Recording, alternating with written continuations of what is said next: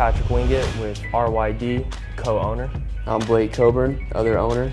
RYD means ride. Ride your bikes. Just get on your two wheels and pedal.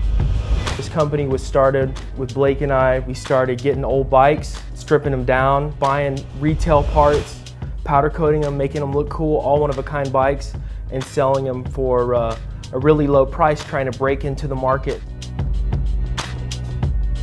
Fixed gear is what the first bike ever was. It's the most simple form of bike. When you get on a fixed gear, it's totally different than what you might expect. You get to do like this extreme sport on your bike, which you're gonna ride every day. And you can use this bike to go to work, to school, just get around. If you ever ride a fixed gear, you're burning a lot more calories. You're doing a lot more work because you can't ever coast, which might seem really hard and might scare some people off at first, but once you get used to it and you're just riding and you get that rhythm and you're just pushing it real hard and you get done, you're like, wow, that's such a workout. You get back on a freewheel bike, you don't feel like you're doing anything. It's just very rewarding and it's a lot of fun and it's something that you can do for a long time. The collabo with AMP, we're taking one of our existing models, kind of doing the whole design with them. We sat down and we figured out what parts, what color schemes, where we want decals, everything like that.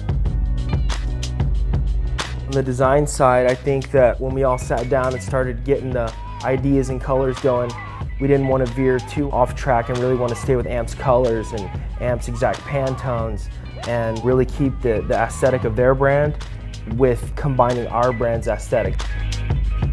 We're trying to get AMP on the scene as far as fixed gear riding because it's obviously a great market, extreme sport, it's new, so we feel that AMP is doing a good job. AMP is such a progressive company. They're really switching it up, they're changing it up, they're doing things that other energy drink companies aren't doing. They're really tapping into this culture. What's next is keeping up with the needs of the sport. Trying to just build the brand, blow it up, push it across the US, just keep building it up, just keep putting out the best products we can. We just want to be able to help the sport grow and just get it out to everybody.